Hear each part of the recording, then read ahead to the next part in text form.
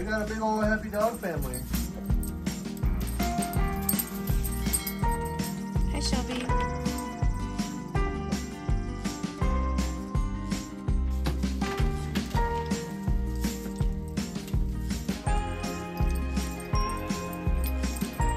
Have a looky. About 3 hours. Oh my gosh. Wait for another hour and then we'll take these off and wrap them. They got a nice little looking bark on them so far. It was actually kind of pretty with the cotton flying around. It's so determined to catch a frog.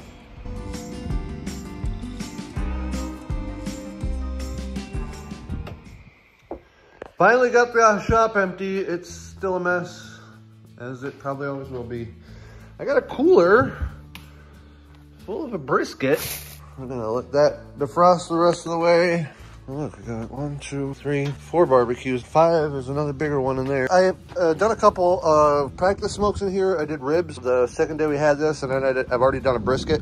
I didn't record any of those because it was just practice, and I knew they were gonna turn out like crap. But I made some modifications to this grill since getting it. First one is I lined all of this with brick down here.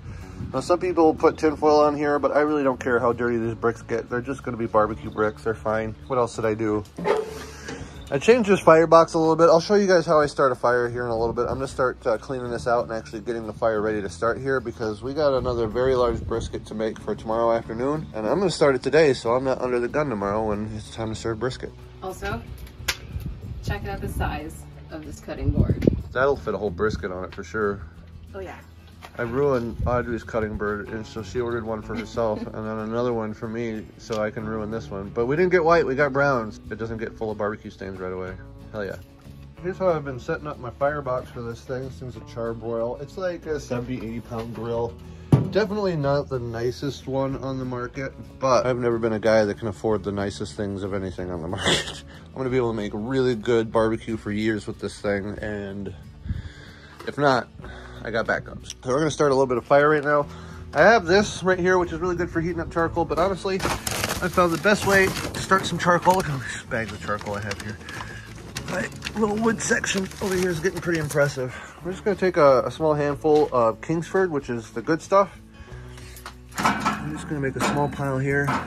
You really only need 3 to 5 pieces of charcoal. This stuff lights really easily with a torch. Less than like a minute or 2 is all I have to sit here and hold this for. This charcoal will probably take about 10 or 15 minutes to get real hot, and I'll just throw some lump charcoal on top of that, and that's going to be the base for my fire in here. It takes about an hour to start, just like any other barbecue. You got to start planning ahead if you're going to cook anything. All right, it's been less than 10 minutes, and that charcoal is already lit. You can see I'm getting a little bit of heat off of it. Smoking. It doesn't have to be white hot. I filled this guy up full of some lump charcoal here, so we're just going to start the bed. Pour all that in there, like so. And that right there is going to be the start of my charcoal bed. So we're going to let that light and get real hot, and then I'm going to dry some of this wood. So I have a couple of piles. I have a pile of some dry wood started, and this is almost dry wood. So I cut all this up from some oak that we had here the other day. And Audrey went up and got me one of these guys, which is a moisture pen. Just do that right there, put it on setting 2. Take some readings of the wood. Let me do this in a way that I can actually read it here. Yeah, so that 10.5% there. That's pretty good. I gotta go back through all these pieces of wood. And I'm gonna actually turn this smoker into a kiln today. We're gonna stack some wood in here, all nice and pretty. I'm gonna start a small fire in there. I'm gonna get this up to about 150 degrees for like 4 or 5 hours, and we're gonna dry the rest of this out and get it so it's ready to smoke. Just like that, we got our coal bed going. So I can go ahead and shut this now. I'm gonna throw a couple of pieces from here into here so I can get these chunks of wood starting to dry out. Just stirring up some charcoal in here, getting some good civil light. There's some really cheap Walmart charcoal. It is the most garbage charcoal that I've ever garbaged. It's not good. Let's take a couple tongueful of that, throw it in there. Another tongueful. Should work. And now I'm gonna take some more lump charcoal. We're gonna throw it in there to dry everything out. Close this box. Let that start heating up. This guy, we got a lot of heat to make in here. I got some oak that I want to put in here. I choose a good chunk here. So I'm gonna go with this one. I'm gonna put it all the way back there. Of course, I didn't get any video of us putting the brisket on, but I promise it's in there.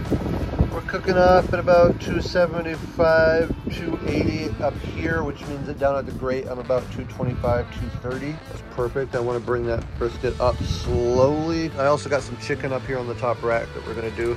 And the chicken is getting done at 275, 280. So in 2 hours, I'll flip all that chicken and we'll see how that brisket looks. I'm going to pull up the top of the grate. This is the brisket. Oh no. Right there. So another 2 hours, this chicken should be all done. Medium maple. The charcoal's almost ready.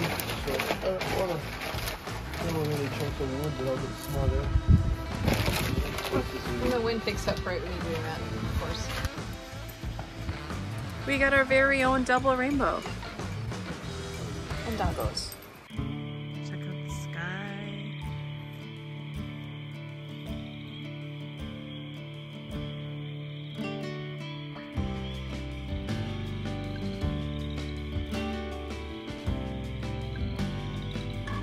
About 8 o'clock this morning, I finally got the brisket to get up to about 190, and it's been in here since then. It's what, 1 to 2 o'clock, a little after 2. So we're gonna throw it to the grill now and finish it.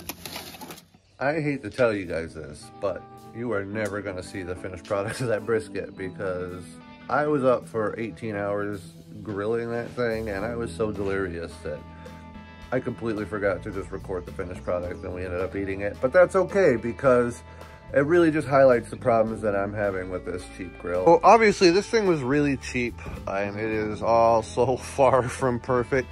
The problem that I'm having that I can pretty much walk you through right now is that because of the way this exhaust is set up for this smoker, it's not a big enough pipe and it's in the wrong spot. So when air comes into this box, it doesn't even really get to this part of the grill. This part of the grill is probably 50 to 60 degrees cooler than the thermostat on the top. But this part of the grill right here is probably closer to 80 degrees cooler. It just doesn't get any heat on this. I'm gonna be trying to get really good at briskets and larger cuts of meat. And we do have a hog roaster here, but I don't feel like firing that up. I don't feel like firing this grill up for 18 hours, 20 hours every time I want to grill a brisket. We actually bought quite a lot of just stuff from the hardware store this week.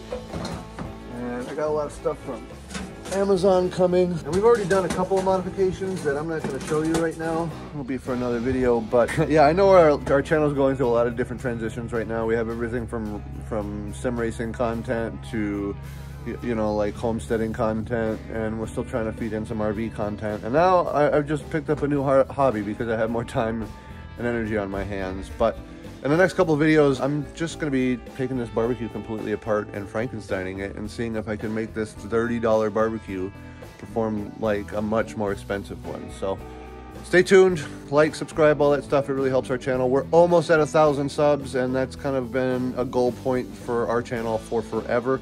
It's the reason why I'm growing my hair long, and if you want to see me get a haircut, we have to hit that 1,000. We got to get monetized. So thank you guys very much for watching. We'll see you in the next one. Have a nice day. All that stuff, whatever. How do I end videos? Who knows?